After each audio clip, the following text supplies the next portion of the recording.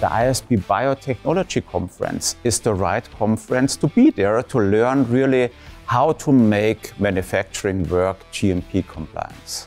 I was surprised at the people that were talking here. It's all the big names that are well respected, and it's also the people who are genuinely having an impact on the technologies and therapies that are coming out. There's so many conversations that, small tidbits from other people here, and just learning about how they do things. I suppose beneficial to kind of question the way that you're doing things, maybe in your own company.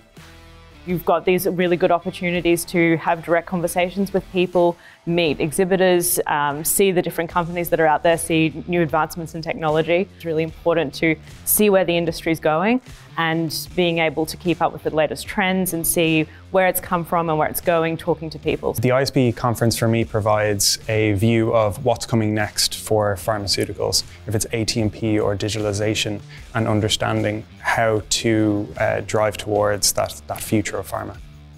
At the conference, I've been learning a lot about where certain technologies are advancing within the industry. I think those applications can definitely be added into the lab work that I'm doing now so that it can directly be applied if a company was to come and approach us and say, hey, we want to work with you in order to advance this further.